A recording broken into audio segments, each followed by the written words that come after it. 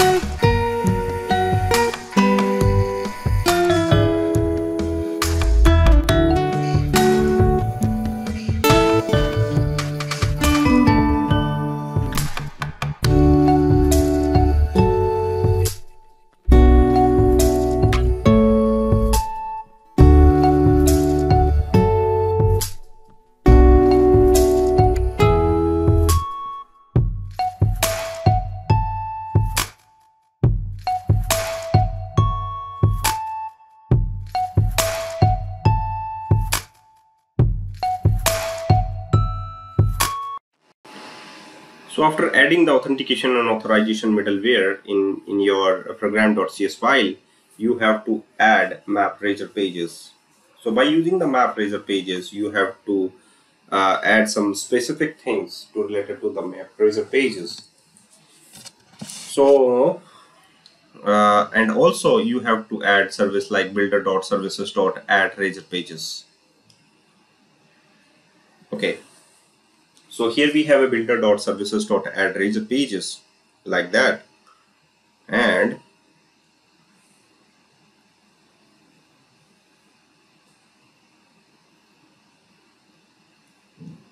here we have some options builder.services.add razor pages. Now you can see that login and register will work correctly. Now after that you have to add the role for your website and configurations. Okay, so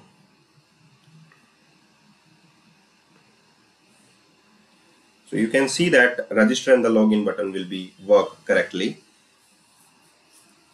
Now when we click on the register button and similarly with the login button, that is correctly working. Now just go for the next section, that is DB initializer class. And in the DB initializer class you can see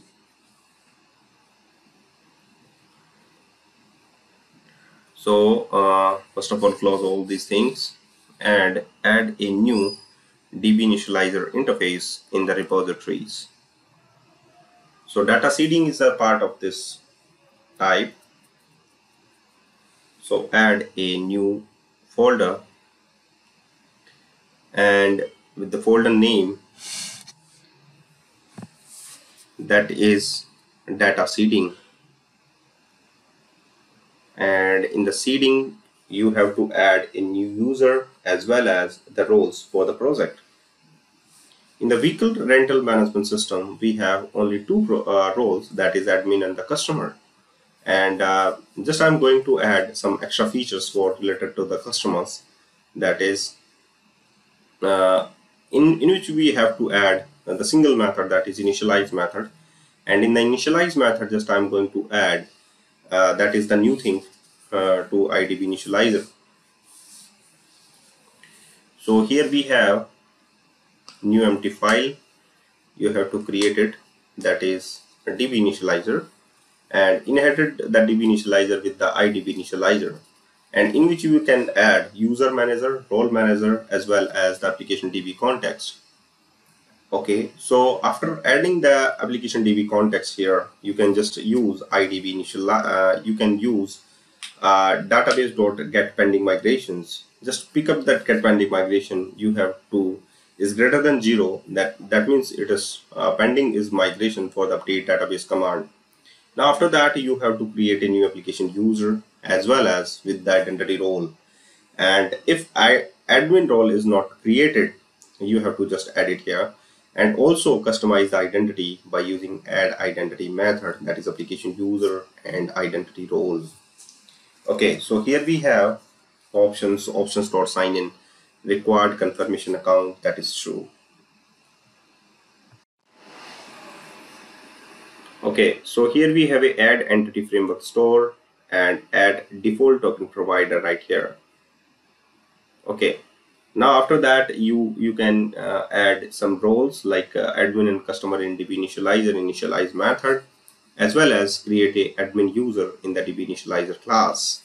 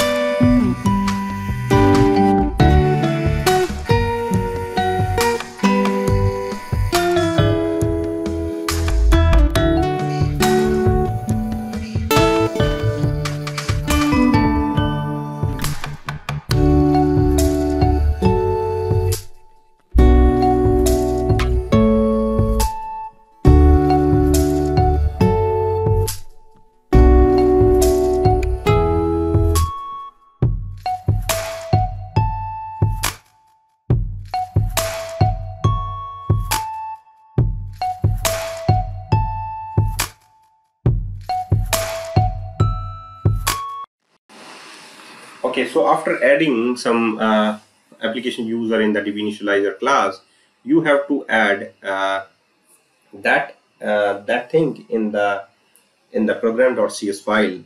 And before doing this, first of all, add migrations, and new migration you have to apply. Okay, so here we have a add dash migration and the migration name, that is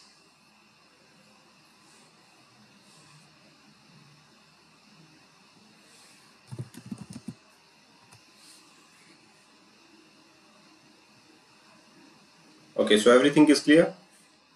Now add migration, that is change identity,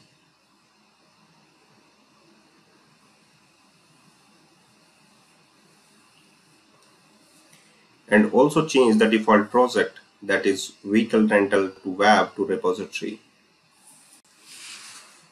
Okay, so here we have a add dash migration, change identity, and like that. Okay, so thank you guys for watching this video, and keep watching all other videos which is related to car rental management system. And here we have a update database command. And if you like this video, please subscribe my channel also, and press the hit like button. And also you have to purchase this membership by using to join the channel and get the benefits of the code. Thank you guys for watching this video.